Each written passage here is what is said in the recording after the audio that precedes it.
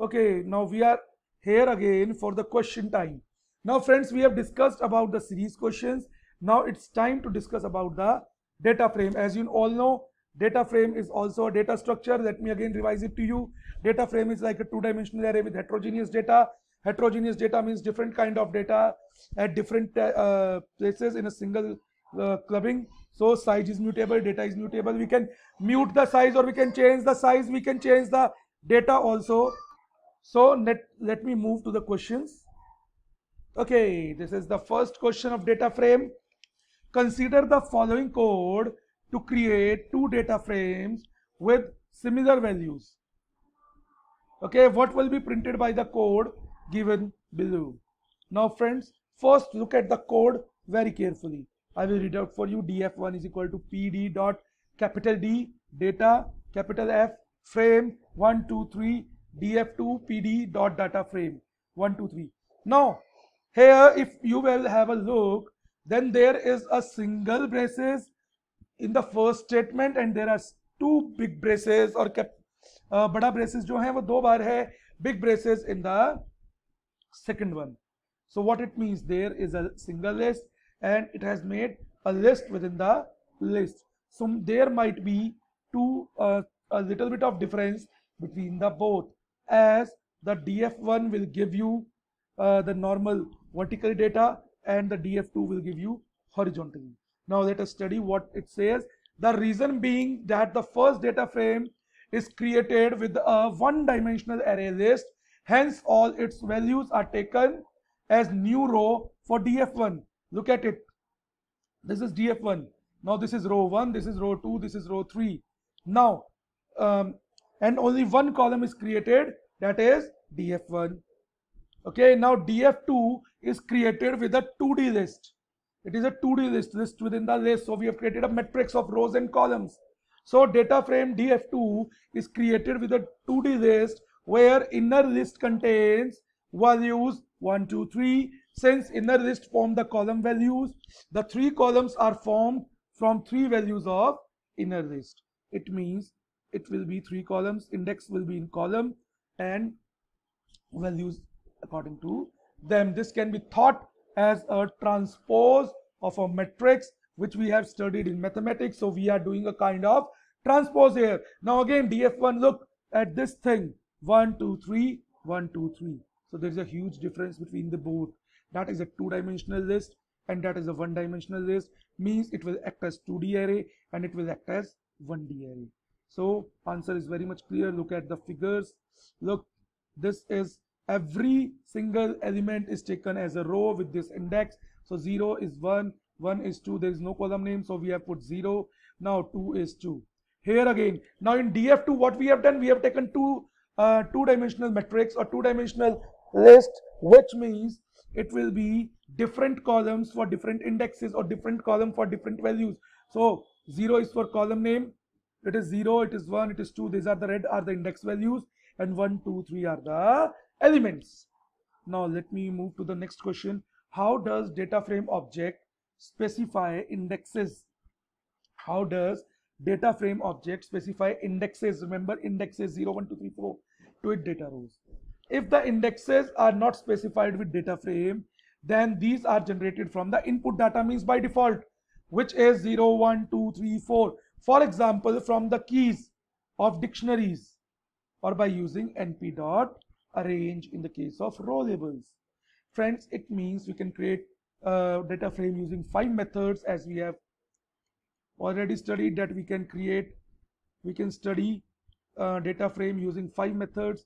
Let me take out this list, dictionary, series, numpy, another data frame. Series, list, numpy, another data frame. Now let me move again to the question. Now it is asking how does data frame object specify indexes to its data rows की उसको specify कैसे करता है data rows को? By default, if the indexes are not specified, then it will take by default input, that is 0 1 2 3 4, and if it's dictionary, then the keys are taken as the indexes, or if we give the labels, then labels are taken as indexes. So it depends on the method through which we are creating a data frame. For example, if we are not through list and the indexes are not there. So we will write 0, 1, 2, 3. Now let me move to the next question. Okay. Now, given two data frames, DF3 and DF4. Now friends, we have been given two output sets and we have to answer them. Now, in data frame 3, we are having input as 127, out like that A, 100, B, 200, C. These are the labels, these are the columns, and these are the values in 128 DF4.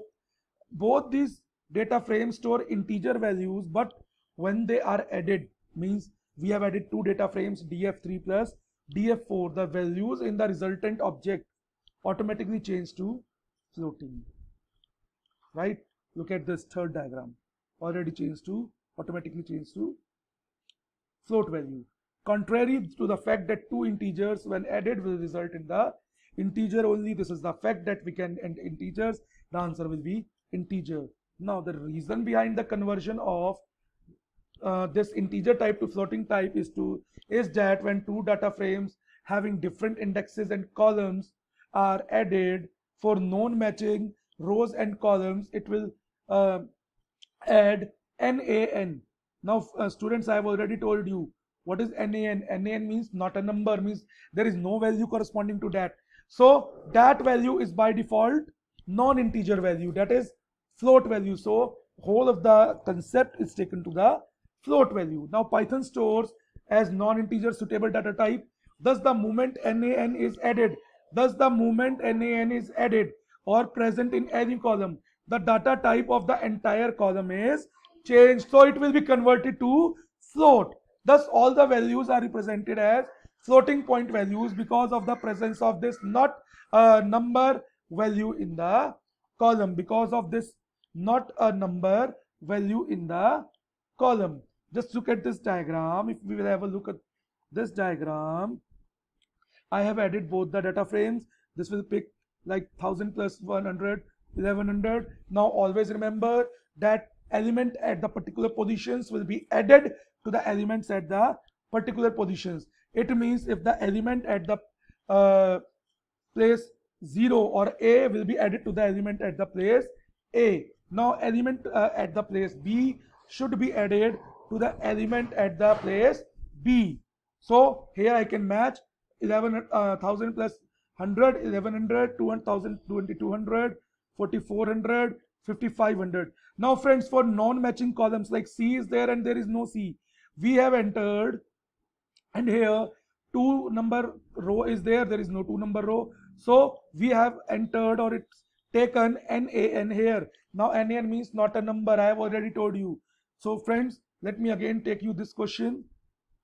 We have read that there is the impact of 1D array and 2D array while we are dealing with the outputs. If it is only 1D array as defined my data frame, then values will be, each element should be its own row, and if the values are taken within the list, means it has two-dimensional structure, then each element has its own column as shown in figure this, and df1 is this, df2 is this. Now second question we have studied, what is the importance of indexes. Indexes are important as and how they will take. By default it will be taken as 0, 1, 2, 3 according to the memory locations, and if we have defined through the dictionary, then dictionary are having its key values, which are several known as the labels or the indexing, or if we have done the labels, then labels will be taken as the index values. And the third and the last question, which is very much important, that however we have added integer values, but the answer is our float value. This is because of the fact that two different data frames we have taken of different indexes and columns. So in place where extra column or additional column is there, we have to write NaN, which is not a number and which is a value of as compared to null, that it is null, not a number. So the NaN will be returned where the values are not there, and NaN is a non-integer decimal type value. We can say it's fractional value. So whole of the question gets converted, means the addition now gets converted to the floating point value only. Okay, this is as simple as we have studied. Now these are the basic concepts of series and data frames. Thank you very much.